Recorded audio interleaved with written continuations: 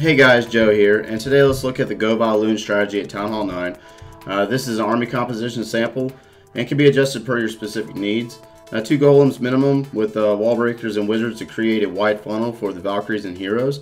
Valkyries level 4 recommended, and the heroes levels around about 15 since they're not really the focal point troop for the success of the attack. Balloons for the back end, and then a jump spell to assist the kill squad to the core, and heal spells and a rage spell for the Valkyries once they're into the core. Defensively, we're looking for these bases with the air defenses are all in the core to pose an anti-air layout, and the enemy archer queen is easily reachable by the kill squad itself. The point defenses such as archer towers and cannons are around the outer perimeter of the base, and the wizard towers are deep within the base design. Symmetrical base design is ideal for the success of the attack. As you see here, the phase 1 starts by coming up into the closest to the enemy archer queen with 2 golems spread out, followed by a wide spread of wizards to create a funnel.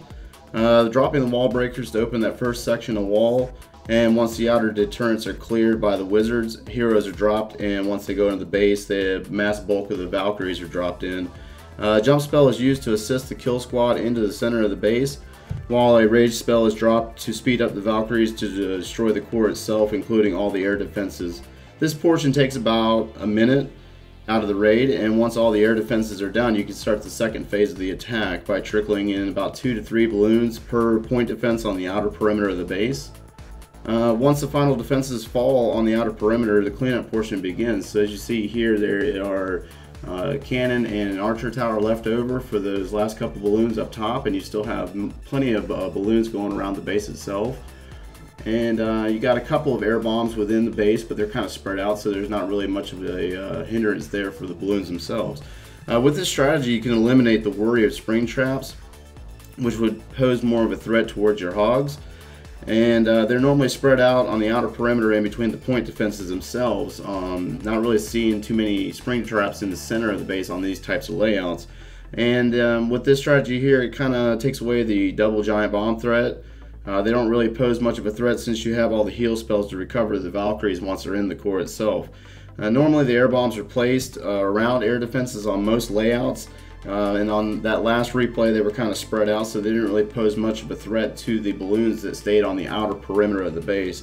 So this strategy is an alternate approach if you have lower level hogs, or you do not feel confident with your surgical hog deployments. So on this last replay here, same effect, dropping in your golems and wizards for funneling purposes, and then using the jump spell to get those Valkyries into the core of the base. And as you see here, they kind of run into a Tesla farm, but they take that out fairly quick with the rage spell. Remember that rage spell jump, a max rage itself is 170% damage increase. So as you see here, the Valkyries move through this core fairly quick, and there's still a couple of wizard towers still up, but he has enough balloons to about 2 to 3 per point defense, and they move right in while the king's in there with a couple more Valkyries taking out the last couple wizard towers themselves. So at this point, the last couple remaining defenses are going down. You have that lone balloon down at the bottom that takes out that archer tower with its splash damage once it's destroyed, and you have that last cannon down there in the bottom while the queen is on the outer perimeter doing cleanup mode as it is.